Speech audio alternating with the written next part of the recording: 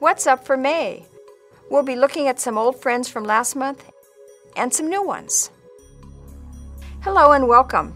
My name is Jane Houston Jones, and I'm an educator at NASA's Jet Propulsion Laboratory in Pasadena, California. Again this month, Saturn and Venus grace the early evening skies. Venus is the brighter of the two.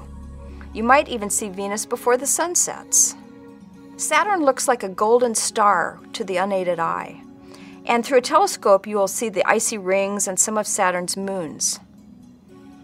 Mercury doesn't ever rise very high above the horizon, but this month is one of the better opportunities for you to try and see it. You'll need an unobstructed view of the western horizon towards the end of May. That means a place away from your trees and buildings.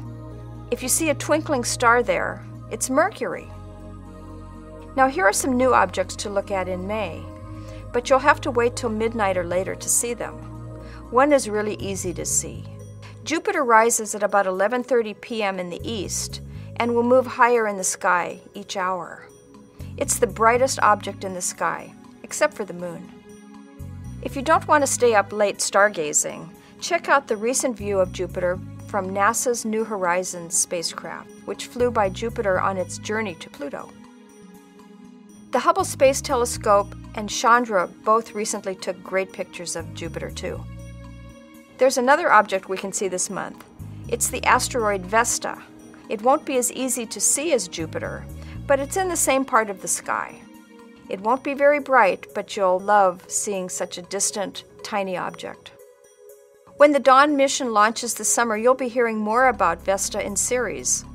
Dawn's 8-year, 3.2 billion-mile journey will study the heart of the asteroid belt. You can learn more about NASA missions by visiting www.nasa.gov. You can find resources for amateur astronomers at education.jpl.nasa.gov. Just click on the What's Up button. This is Jane Houston Jones.